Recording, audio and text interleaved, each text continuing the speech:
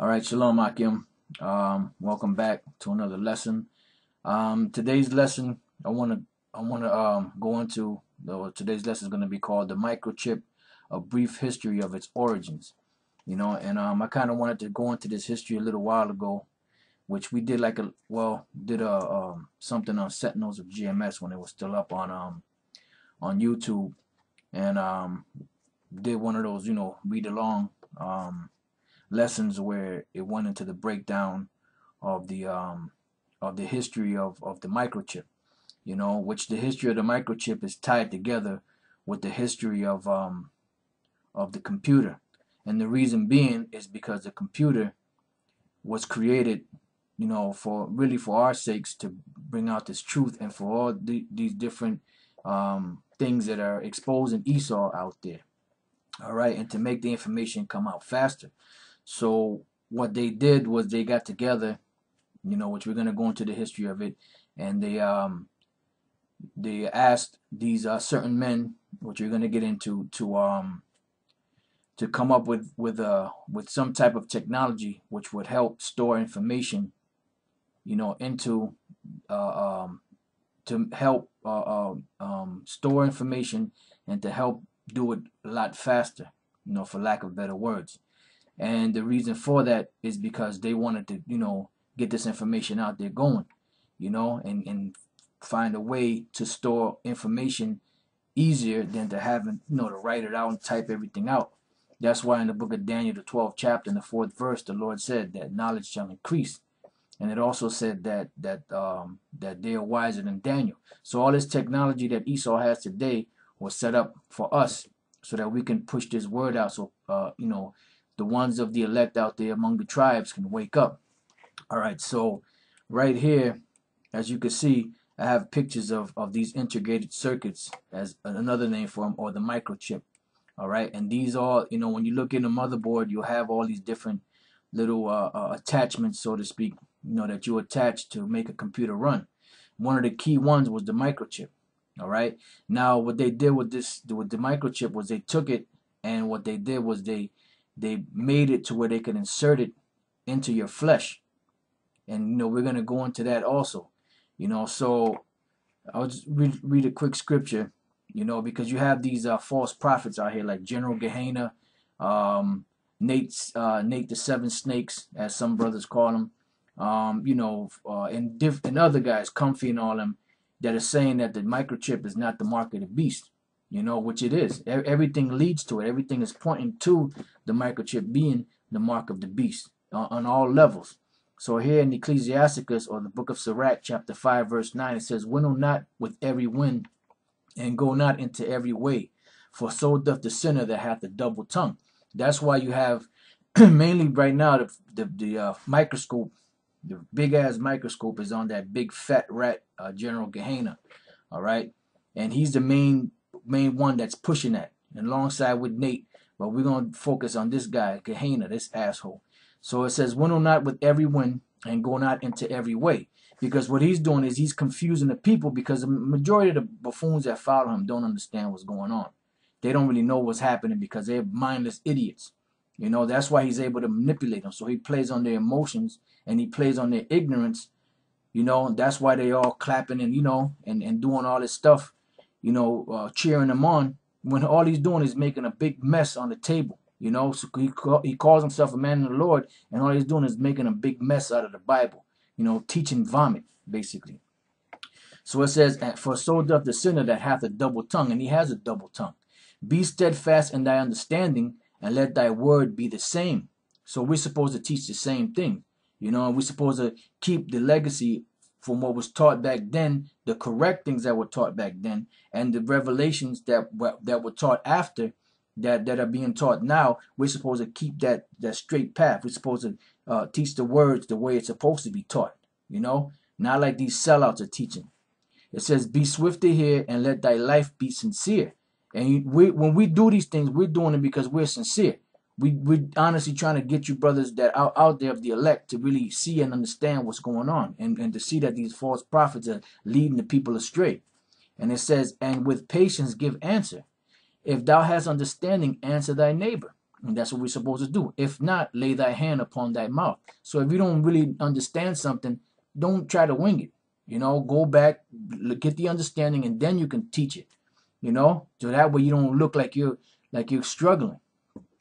It says, honor and shame is in talk, and the tongue of man is his fall. That's why General Gehenna he's gonna fall, and when he falls, he's gonna fall big, because he's the worst Israelite right now.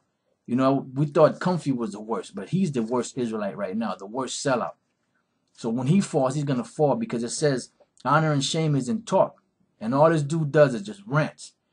And he's talking that shit about if Elder Tahar won't call his show. First of all, if Elder Tahar called your show, nigga, the first thing you're gonna do is you're gonna go on a rant, and you're gonna overspeak and get all loud and boisterous, and won't allow Elder Tahar to break anything down, like your fat piece of shit friend that came down to 34th.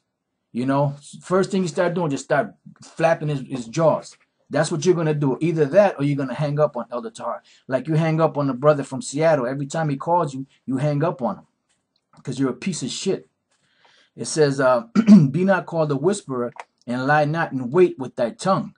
For a foul shame is upon the thief, and an evil condemnation upon the double tongue.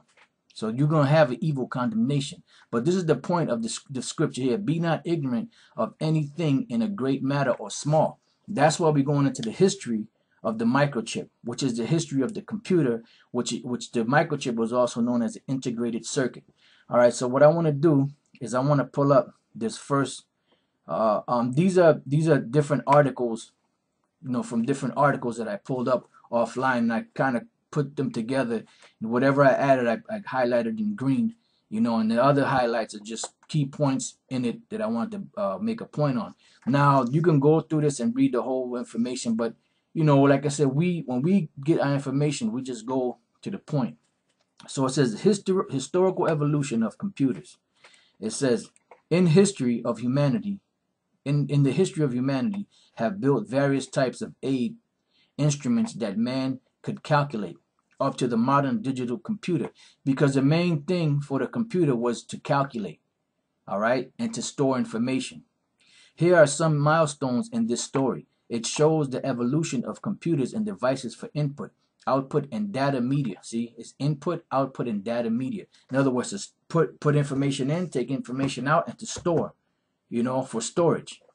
It says the first person to build a calculating machine was a Frenchman, Blaise Pascal, in 1642. It was a mechanical machine which only served to add, so it just added. So these are steps that took place to build up to what we have today as a computer. And then, but on another scale, it's also talking about the chip, because in the chip you can add and subtract information from it. All right, so now let's read on down. It says in 1666, all right, 666, Samuel Morbard creates a machine to add and subtract, and this is the machine here. All right, so now first it was the addition, now it's addition and subtraction. So this is the evolution of the computer, right? It says already in 1674, Baron Wilhelm von Leibniz Gottfried in Germany built a mechanical calculator that not only addition and subtraction, but also can perform multiplication and division. So you see how the scripture say knowledge shall increase. So little by little, they were building upon this, what we know today as a computer, or the microchip. It says in 1801, Jacquard invented a cardboard card that makes holes that are used to program a knitting machine. So basically it was set up to program a knitting machine, but it was a card. And that card had perforations in it, or little holes in it. And then that's what today you get your you punch in at the job, your punch cards. All right, and that's where all that came from. But it was all for what? To store information. All right, like your time cards, like it says there on the side. And this is the machine here. It says later, 1822, Charles Babbage, a professor of mathematics at the University of Cambridge, designs and builds the difference engine. This was a mechanical device that could add and subtract, and is used to make calculations using the finite difference method. In particular, was used to generate navigation tables. The result is recorded on a copper plate as a disc, which pierced the results, similar to the Jacquard weaving machine. So he took that idea of the perforated card and built upon it, right, inside of the machine. So now you're seeing the evolution of the computer, and then you're probably saying, well, what does this have to do with the microchip? As we continue on, you're gonna see, because this is just the origins of where the chip came from, right? And that's a picture of that devil. It said this calculator worked correctly, but could only run a single algorithm. Babbage devoted time and financial efforts in designing a general-purpose computer called the Analytical Engine in 1834. This machine, which was designed machine widespread differences, had four basic components: a store, memory. Remember, that's key, because that was the main reason why these things were was set up for storage. And what type of storage? Information. Not to store your canned goods. It's to store information. With capacity to store 50,000 digits. This is used to store intermediate states, variables, and results. A computer unit can be ordered for the four basic operations and can store results in memory. See, now keep that word in mind. Memory. Anytime you hear memory or data, these are things for what? For storage. All right. Now let's read on down. It says in 1844, Samuel Morse, which is where you get the term Morse code from, Samuel Morse sends a telegraph message from Washington to Baltimore, USA. All right. It says in 1889, Herman Hollerith won with his company, called the electric tabulating system, a bid for the U.S. Census 1890. So back when he came up with this machine that he got, they called the Hollerith machine.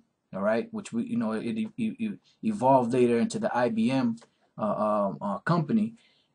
He won a patent from the government for the census, which was what? The machine that he had, he came up with a system to keep track of people. All right, and mainly the people they want to keep track of is the Israelites. Okay, so now it says here, a bid for the U.S. Census 1890. Now I added this here. The patent was called Art of Compiling Statistics. He coded data numerically. So in other words, that was the name of the patent.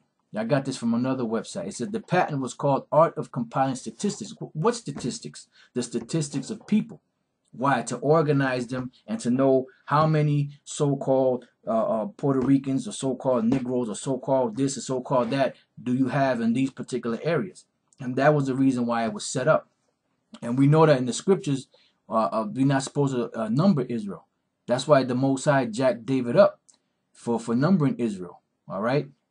Now, as we read on down, it says most census bureaus leased his equipment. Most of them leased his equipment.